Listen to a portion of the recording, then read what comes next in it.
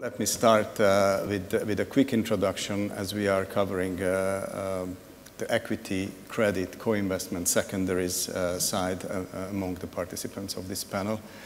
Let me start with the founding father of Manulife's infrastructure business, John Anderson, who traveled across the sea. He could do that. We cannot do it until early November, but welcome to Europe. Thank you very much, Gordon. And yes, John Anderson, and I'll note Ed's comment about how we're still in kind of lockdown thinking. I found myself wondering if I can really still wear the same shirt 3 days in a row, but I did put on a clean shirt for you today, Gordon, so I'm getting back to normal. So John Anderson at Manulife, we have an $8 billion US direct investing equity fund that we manage, and then also I'm responsible for another $6 billion of infra equity in Manulife's fund and co-invest program. That's big focus in North America, but we also invest in Europe, Australia, around the world. And then separately, I have a $40 billion infrastructure debt program that rolls up to me as well. And then on the European side, Dominik and Scheven from HSBC, you are doing not just direct equity, but co-invest, secondaries, so the whole bazaar, if I can put that. Please tell us the angle you are coming from. Just for the organizer, I think the photo you put up there for me, that's not me, so at least it doesn't look like me. But anyway, I am Dominik, so. You can verify. You look good. Yeah, I look much younger, yes. So my name is Dominik von Scheven. I work for HSBC. I'm part of the alternative investment team, looking after infrastructure equity investments. And as Gordon said already, my focus is very much on co-investments, secondaries, as well as fund investments. And we deploy on average in a year about 300 to 500 million into that sector. Thank you very much, Dominik. And certainly coming from the debt corner, Claus Fintzen, who is the Chief Investment Officer of the Allianz Global Investors business. And so his focus is more on the fixed income side of infrastructure. Klaus? Correct, yes. So I run the infrastructure debt platform at Allianz Global Investors. We invest predominantly in Europe and the Americas, roughly 18.5 billion now, from anything from AAA down to single B. Thank you very much. So just to get started, what else could we talk about in this environment then? What is the post-COVID view for infrastructure? And infrastructure, for the infrastructure asset class, this is probably the first real crisis, because at the time of GFC, it was a very early, small, not even a full asset class. But the original promise was that infrastructure will be looking through short-term crises, it will be non-GDP correlated, inflation protected, a safe haven in times of trouble. So this was the real test, the first real test, what happened in COVID. And everybody in the world talks about a K-shaped recovery in every aspect, be it among regions, industries, nations. But I think it's also true for infrastructure. Certain different types of themes, strategies, asset categories within infrastructure are recovering or behaving post-COVID differently. So maybe the first and provocative question, and we could talk hours about it, but can you just very briefly pick a winner and a loser in your mind in this post-COVID environment, looking forward, not what happened in the last 2 years, what's going to happen in the next few years? John, why don't you? So quickly, I'd say, the overall asset class did exactly what we wanted it to do. So I think that was a win for the strategy collectively. I think also going forward, digital and climate change solutions really jumped to the fore, very much fitting with what we lived through last year. I think for winners in the current market, I think I like build versus buy in terms of that, where are we in the cycle, the build stage or the buy stage. So I think willing to take more development risk in order to get at attractive economics.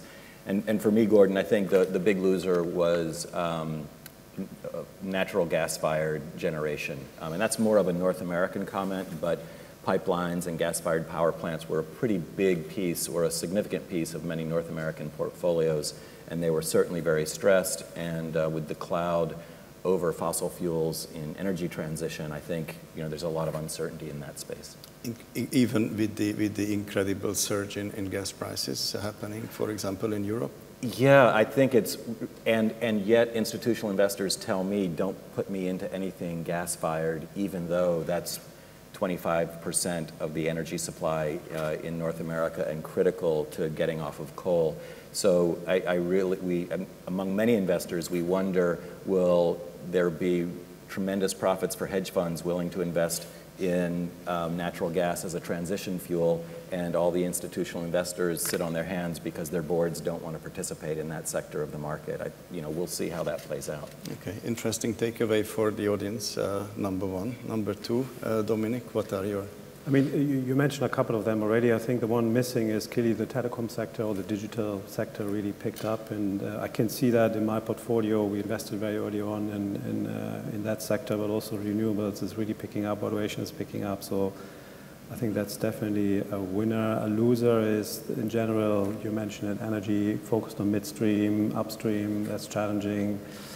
Another winner going forward is the whole energy transition. I think there's lots of talk around hydrogen. Let's see whether that happens, whether it kicks off. It still depends a lot on subsidies, but that's an interesting area to look at. But for me specifically, also what's interesting is that the whole secondary market really picks up. People thinking about solutions. I'm not quite sure if there's a correlation between the current crisis or not, but I think you definitely see more momentum. You see people looking for liquidity solutions, and there's also a big jump into yield-focused assets, i.e. core or super core, however you want to name it, but focus on yield is also another big thing. Secondaries, you mentioned, is it driven more by the LP side or the GP side? I think it's driven by both. So I think the inventory of secondary is building up, so more funds are being raised, and that needs to be exited at one point. So you can either do directly or you sell portfolios. People are reshuffling, or LPs are reshuffling their portfolios. Some of them want to focus more on core, less so on value add. There are also some legacy positions. So I think the inventory is just naturally building up, and clearly it's also driven by GPs. And I think infra was one of the first with sort of GP-led transactions, and now it's being picked up as well by our colleagues from the PE side. But I think it kind of makes sense in the infra world because the assets just live longer than the fund term. So I think it's a natural evolution to look at that as well. Thank you. Claus, from your angle. Yeah, a lot has been said. I think, in our book, I would say similar. Obviously, the digital is much more in the forefront right now, although I find it's probably more a shorter time duration asset class, especially if you look at fiber. So not necessarily a core asset class as such right now. It will develop into some. Also, we have mentioned climate. What I find interesting is that we see increasingly, initially it was just green, right? And people wanting to buy effectively sustainable investments, green investments. But I find that now the market realizes that that is not sufficient, that we need to look at transformational finance. So we need to look at actually gas or coal and try and put a debt package, well, I'm talking from the debt side, a debt package on which, with additional covenants, which supports effectively the transformation away from coal, away from fossil fuels, into potentially renewables. And talking to our investors, there's an increasing willingness to look at that. Whereas for 2 years ago, it was different. It was purely looking at renewables and green assets. So that's a positive development in my view. Losers, I think the book has really held up well. We only had one downgrade of a toll road below investment grade, which we think is temporary, Spanish road, but everything else is still, performing well. And I think we are encouraged by what we've seen on the toll road sector. Clearly, airports are challenged, will be challenged for some time. But in general, I think the asset class has really proven what we always said, right? It's a very stable asset class over different crises, and it's encouraging. And with your debt outlook, I mean, Allianz is known for investing often in 20-year bonds or beyond that. With all the technological change or the structural change in energy production, how do you price that risk?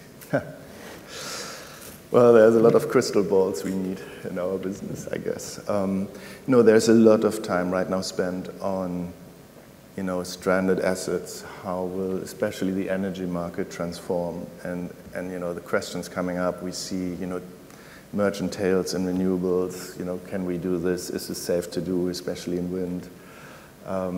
We see, obviously, how long do we want to finance fossil fuels? And we have certain limitations in terms of duration we can offer there, but it's very much a moving target, and it almost changes by the minute, right? I mean, a year ago it was already a different discussion, and I think now the additional regulatory requirements, and I think there are sessions about this here as well, the regulatory requirements we have, SFDR in the Article 8, 9, Article 7, principal adverse impact. On our end, on the private market side, a huge challenge.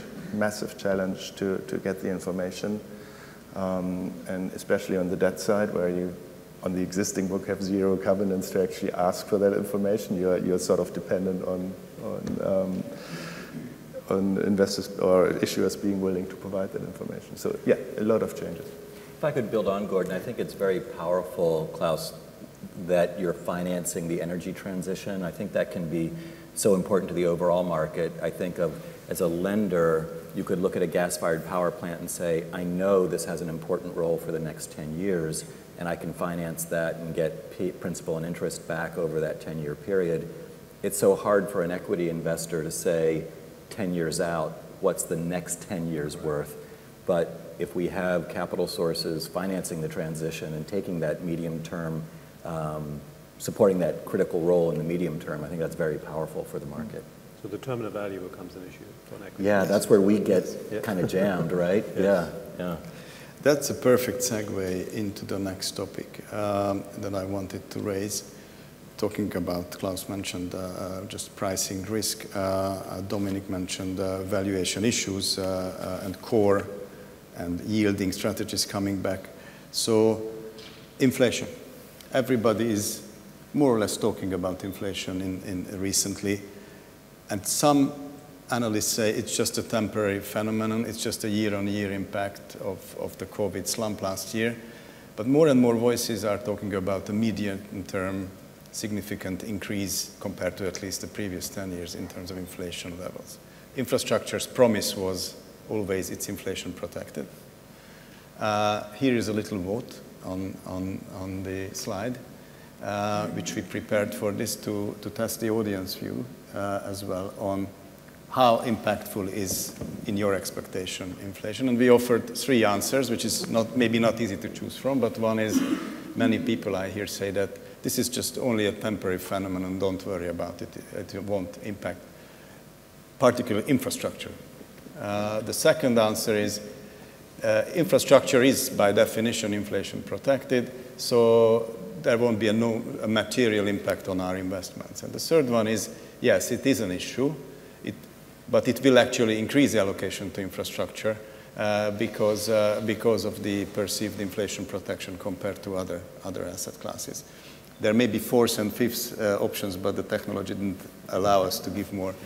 But could you please vote while I ask the panel about how would they vote if they were sitting in the audience? I don't know, Klaus, you want to start this time? I think it's really difficult. I would almost take all 3 of them. So I think it's temporary, right? I think we will definitely have a period of higher inflation. We can see it already. In construction, in energy, in really important sectors, we see prices increase a lot. But the asset class is protected, right?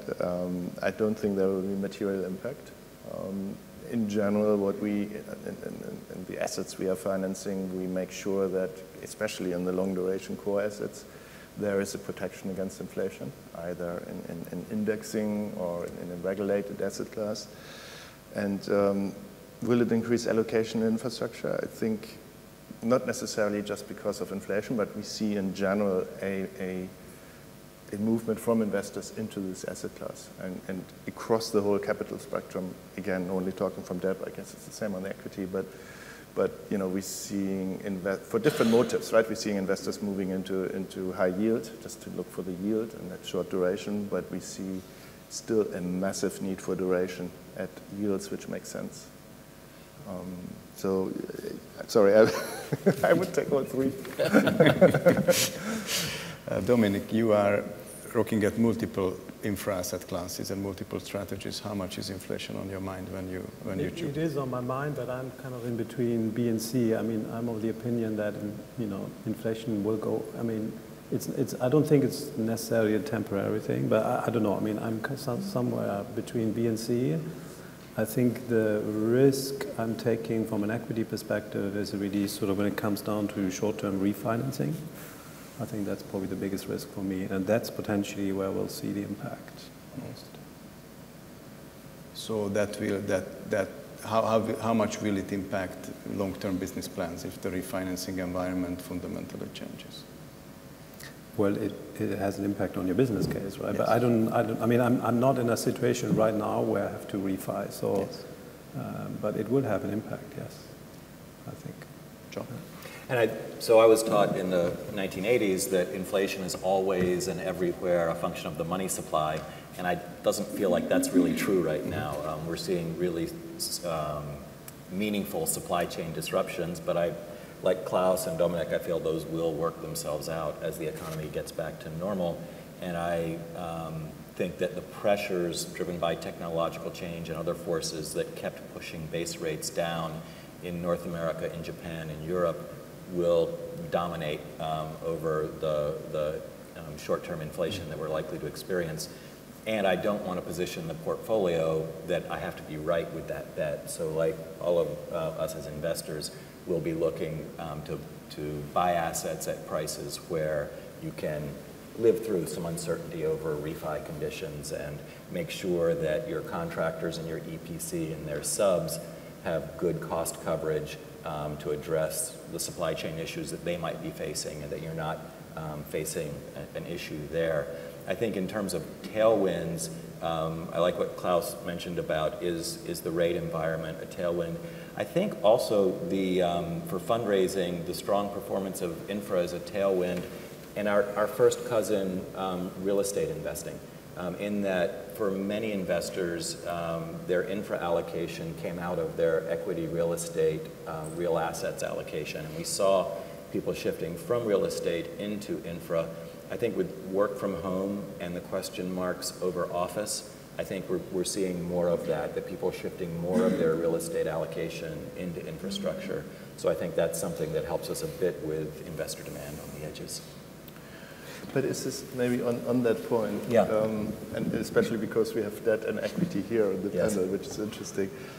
I mean, the one danger we could see from inflation, in addition to central banks maybe stopping their kind of massive asset purchases, is the refinancing risk on corporate infrastructure. And we see obviously right now leverage levels, which we haven't seen, I guess, I have never seen it in my career. But and a lot of, in the corporate infrastructure world, we see a lot of traditional, bonds which bullet maturities, and could that endanger partially? How do you look at it? I mean, we look at it as well, and we're trying to, obviously layer the refinancing risk, but it would be interesting to see the equity side. Maybe I'll start, Claus, because my origins were in infrastructure debt, and that's most of my program. So we're super gun shy about refinancing risk, just because we're so active on the debt side as well. So we do spend a lot of time if we see people with big bullet maturities facing into a merchant period or things like that. But I agree with you, that's definitely the trend in the market, and there's more and more debt available, and you really have to protect yourself as an equity owner, not take on debt that you can't support, because the market will give it to you if you decide to go that way. I don't know, Dominik, how you think about it? I think you said it all. I think it depends on what kind of asset it is and how much debt you can actually afford. So,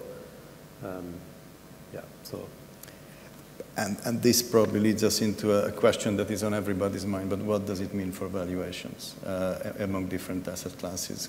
Dominik, earlier you commented that digital infrastructure is a growth area, but valuations are a bit toppy at the moment.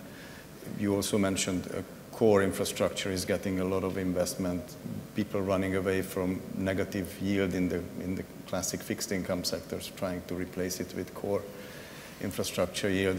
But that is obviously having a major impact on valuations. So how do you cope with that? I mean, I think we had the same discussion around valuations probably 3 or 4 or 5 years ago, right? So I think, yeah, valuations have gone up, but it also you have more capital available buying those assets and cheaper capital, right? So, and they have also increased valuations. And I think it depends on what kind of asset you're looking at, and also maybe you pay, you know, relatively speaking, a high price. But the question is, what can you do with the asset, right? Can you still get some value out of the asset? Can you still justify the return? So I think, yes, overall valuations have increased, but it's also functions of more capital coming into it, cheaper cost of capital, and the other factors as well. What can you still do with the asset, right? And how long do you want to hold the asset? Are you just there to yield it? I mean, to get yields out of it for the next 20, 30 years? And then you have a different approach to valuation. If you're just a short-term investor, the question then is, if you buy it at, I don't know, 20x or 25x, can you still get the value out of that asset for the next 7 years? So I think it depends on the situation very much. So just to feedback what we see on the screen, we have a vast, overwhelming majority agreeing with C, i.e., yes, infrastructure will impact the infra asset class. It will increase allocation to infrastructure and also impact certain infra asset categories. That's a very helpful and interesting, overwhelming opinion. Yeah. But moving on to the last subject, and I'm conscious of leaving some time for questions for the audience, a very quick final round of, okay, we spoke about the immediate post-COVID environment, but if you think about mega trends in infrastructure, investing, and it's not necessarily asset class, it could be that, topics, themes, style, the sort of secondaries versus primaries, etc. What would be the most relevant mega trend in your mind that would drive your investments and asset allocation going forward probably 5-10 years? I think, I mean, clearly there's the energy transition, but I think also there's a new generation of digital infrastructure coming. So urbanization is very important, connectivity is important, Internet of Things is important. So I think you see a lot of GPs actually launching infrastructure funds with a sort of private equity return, but they are pushing sort of the urbanization, they're pushing things which are not typically infrastructure, but they're kind of related to infrastructure. And I think this is also a big new theme coming up. So, but yeah, there's the obvious one is the sort of connectivity, but also the energy transition is really important. So I think that's a big mega trend. I probably land in a similar place with, I think, just climate change and energy transition is the biggest thing going on right now, and just the proliferation of companies that have announced net zero targets for their operations over the last year. Manulife, as an investor, we've committed to take our portfolio to net zero by 2050.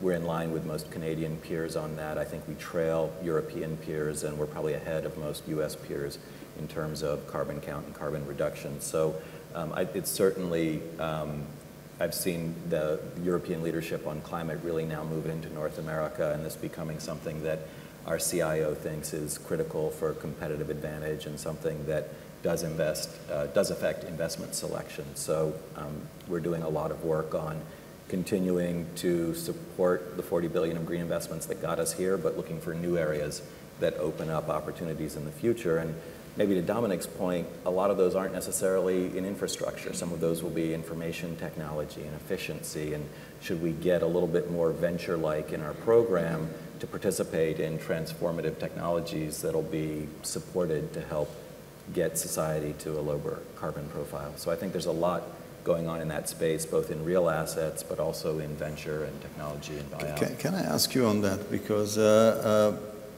in Europe, this whole energy transition investing seems to be far ahead of the US. We see it, Campbell, we raised our first Article 9 fund earlier this year. We are working on the second one already. But in the US, the perception in the US is significantly behind in this, having flown over a couple of hours from there. Is it coming with the Biden administration? I think it is coming with the Biden administration, and very importantly, much of the action is driven at the state level in the United States. And so even under the previous administration, who didn't particularly care about climate change, state governments were pushing higher renewable portfolio standards and were working coal out of the stack in order to address clean air, smog, acid rain, mercury, things like that. So, the natural disasters that we're having in the United States, the severe weather events, that's something that the person in the street can relate to. So I think you've got government leadership. States have been pushing all the way along. More states are getting into this, particularly as the cost of solar and wind now come down to be lower delivered cost of energy in the United States. Wind at its best and solar at its best are less expensive than gas or coal. So all of those reinforce each other. So I think, yes, the United States will be following Europe in this area, and we'll see real action there. And I think it's probably also because investors increasingly want to invest globally, right? And so the European investors in the US probably will require certain information for their regulatory requirements here in Europe. And so that will pull it in a way as well. I think coming back to your question on the debt side, we are the new kids on the block, right? I mean, debt didn't exist 9 years ago. And let's say, when I mean debt, obviously, yes, we had listed bonds, but we didn't have the typical strategy, bilaterally negotiated private debt packages. And I think going forward, I would see this market to grow up further. I think investors increasingly will look into themed topics. As we said, clearly sustainability will be a big topic, but, energy transition, digital, so we'll see much more, certain strategies focusing on that. Secondary, primary, construction risk, long duration, high yield, and with increasing markets also catering for this kind of investor, we would see the market to develop that, and clearly, additional, hopefully, regulatory changes facilitating this as well. Talking about, blended finance in emerging markets, for instance, right? It's something which, started maybe while we did our first bond in a fund in 2017. We see a lot of development there as well, and interest, and obviously there's a big need in the developing world as well. And so I think, there is a constant evaluation and development of new approaches and financing opportunities. Thank you, Claus. So I'm conscious of time, but I think we have deserved a bit time by starting late. So I also would like to open the floor if the audience have sort of any questions here. Please. Gentlemen, thank you. Question for you on big themes. So please introduce yourself just for the benefit of the others. Jeffrey Altman. So question for you is on big themes, the known unknown, which is climate change. And we speak about inflation as well. So we've seen here in Europe, and we've seen also in the States, dramatic climatic incidents, which has impacted infrastructure, which in some cases will require reinforcement of the infrastructure, as well as crops itself that have been destroyed, or agricultural prices spiking. So where do you see that from your outlook? How does that look from your investments, both on the equity and debt side, in planning those types of scenarios of hedging against climate risk, if you can, and inflation related to that? Thank you very much. Are there any questions planned, just to pick? Anybody has other topics? Yes, please. Just to make it more efficient. Vivek Mittal from Afida Africa. So that's very far away from what you do. But two questions, and one related to what was just said. One is, there was a lot of innovation in the last two crises, the 2001, 2002 crisis, the 2008 crisis. There was a lot of innovation after that. What do you see coming down the line after this crisis, to the extent this is a crisis? The second area is, has the tidal wave of ESG reporting hit you, and how are you dealing with it or coping with it? Very relevant question, thank you. Any other last question? You may have had one in the middle. Yes, sorry, two last questions there. Hi there, good morning. Alex Murray from Preqin. Just a quick comment on the term supercore and whether, infrastructure as an asset class is trying to find a niche between infra debt and core. Thank you. Hello, Laurence Monnier from Aviva Investors. Just to maybe have more focus on the debt and seeing, infrastructure having less and less availability of predictable long-term, subsidized or contracted cash flow, and more leverage, and more maybe corporate type profile. Your reflection on that vs maybe highly leveraged transaction. Thank you. So, 4 questions for the panel. I leave it to you who picks up which question. Claus, do you want to pick your favorite of those and get the ball rolling? Okay. Maybe on the first one, the climate change. I guess we all know, I hope at least, we all have integrated ESG approaches how we look at our assets, right? And so what you mentioned is clearly a key risk we are looking at when we do the due diligence. So is this asset, can it survive, let's say, extreme events happening in climate? And then that almost leads to the second question. This is by regulation now even required, right? I mean, we went through a huge exercise in we have like roughly 100 assets in our portfolio, to go back and read the TA reports, etc. For the deals we did in 2013. What's the ESG situation? How would we score this asset, to develop a scoring on each asset, and to add this into our reporting to investors, right? So I would say the time spent right now on the debt side, and I'm sure it's similar on the equity side, on preparing for what's coming and anticipating what's coming, I would say is at least 20-25% of my time, definitely, but also of the team, to get the information together and to prepare for that. But ultimately, yes, I think it's now an integral part of our due diligence to look for those risks in climate change. Do you also want to reflect on the last question, which was also about leverage and the aggressivity in the market? Yeah, I mean, that we all face this, right? And I think equity gets away with it because they can. So it's definitely a borrower market. It really depends how you set up your platform and where do you really want to focus. Do I want to focus on core assets which are constructed, which just, investment grade, and want to refinance that? Probably not, because that's exactly where you're a price taker. You have zero impact on the covenants. It's everybody is looking at that. So what we would look at is, is there an acquisition? Is there a situation where there's time pressure, where the borrower doesn't have time to go to the USPP market, to the banks and the European institutional market, to just, where then the borrower needs some more expertise and within the debt provider as well to make the financing happen within the limited timescale. That's really something we are looking at, and then actually you have an impact still on the covenants, on the price, and obviously the size of the ticket you can offer is also important. Thank you. Dominik?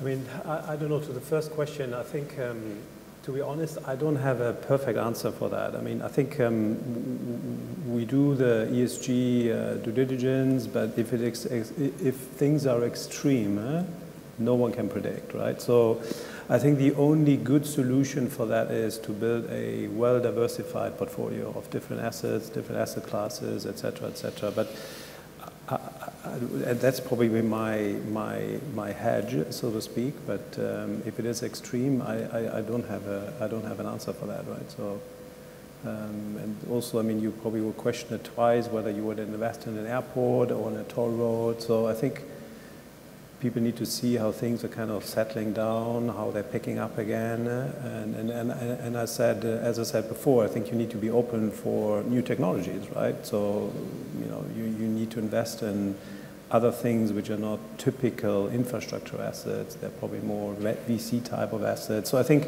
a broad diversification of your portfolio would probably help you to get through those extreme conditions.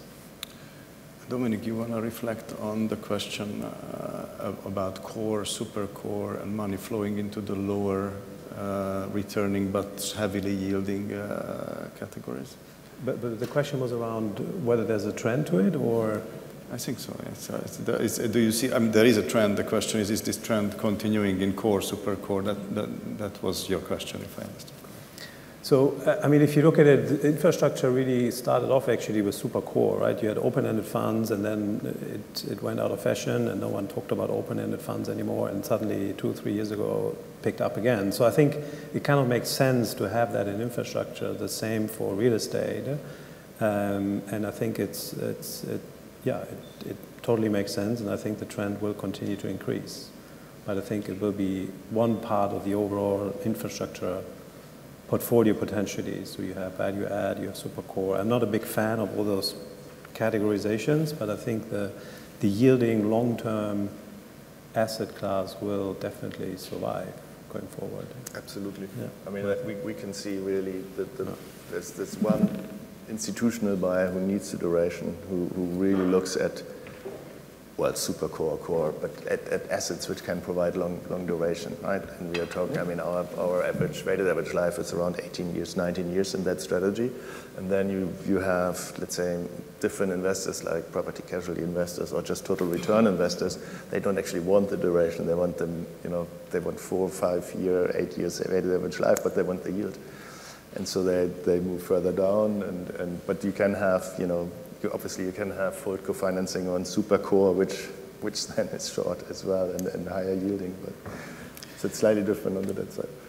Thank you. John, last chance to conclude the session. Yeah, so just interesting that some public equity analysts are forecasting public equity returns of not but 5% going forward. And if that's really what public markets deliver, then that will flow into our space and reinforce demand for super core.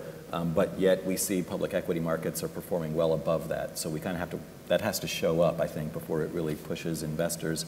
I hear some people talking theoretically about supercore being a substitute for fixed income because fixed income yields are so low. But I haven't really seen many investors actually move money from their debt allocation into supercore that way because the capital you have to hold against an equity position is just so different. So I think it definitely has a role, as Claus and Dominik have said, particularly if you think utility type assets that are evergreen, perpetual type assets. And then in terms of whether Dominik addressed it well, I think we're also trying to invest with climate change in mind prospectively. So we invest in farmland and timberland, and those teams spend a lot of time looking at exposure to weather, Jeffrey, but also in timber, thinking about the value as a carbon sink could be an upside to the value, you know, the core value of the asset. So we try to fold that in as well. Brilliant. I think our job was to provoke thoughts for the whole day. I hope we have done well on that count. Mr. Chairman, back to you. Great. Well, thank you very much. I think that was a very insightful panel session. And perhaps if you could show your appreciation for our moderator and panelists.